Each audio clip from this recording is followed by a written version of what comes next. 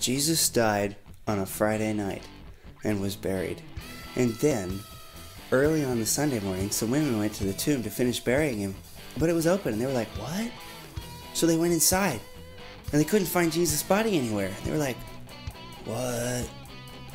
And then, some men in bright, shining white clothes showed up in there, and they said, why are you looking in the place of the dead for someone who's alive?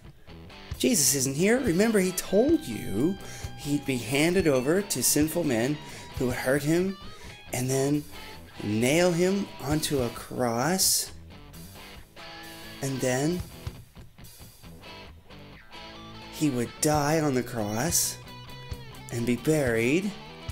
And then he'd rise again on the third day. The women were like, what? Better go tell his friends. So they ran and told his friends. And Jesus' disciples were like, what? But Peter, he wanted to go see for himself. So he ran to the tomb. And he looked inside. And he found the folded up grave clothes. He was like, what? And then later on that day, Jesus' friends were in a room. And Jesus showed up. They're like, what? And Jesus said, don't be afraid. Touch me and see. I'm alive. Do you have anything to eat? So they gave him some fish, and he ate it in front of them. They're like, what?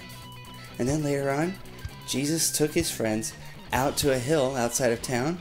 He blessed them, said, wait for the Holy Spirit. Then he rose up into the sky, and they're like, what?